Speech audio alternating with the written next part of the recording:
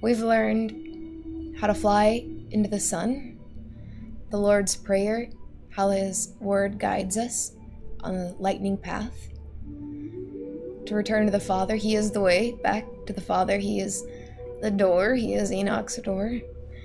He is the way. He is the lightning path. He is the sapphire stone body. He is the truth, the word written on sapphire stones before the beginning of time. He's the light that comes through when you remove what's not Christ.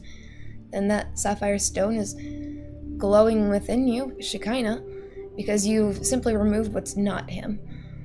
His light is always shining. But when we're in darkness, it's because it's covered with what? The foreskin of the heart.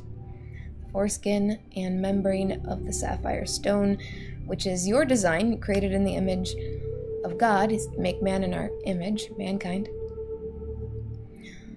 But something blocks the light. Those are the lies that we believe, things that have been taught through religion, upbringing, or things that you learn from being hurt. Right, when there's a wound there, someone hurts you, or you get hurt somehow for, maybe being in the wrong place at the wrong time. Those things, when they creep their way in there, it's blocking up the light, and it mars the image of who God is, so that who you believe in your heart and your emotions of who He is doesn't really agree with the truth. Sometimes, oftentimes, people aren't really aware. Right, in psychology, that's called cognitive dissonance, which means you say one thing, you believe, but then when it comes to your action, you act on what you feel. It's different than what you say in the mind, what you believe. So when the mind and the heart don't agree, that's cognitive dissonance.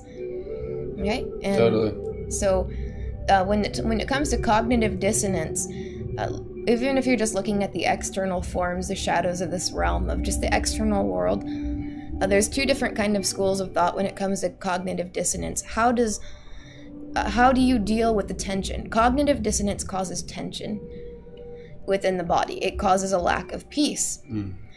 And there are two kind of different ways of thinking about going about rectifying that pressure or that tension.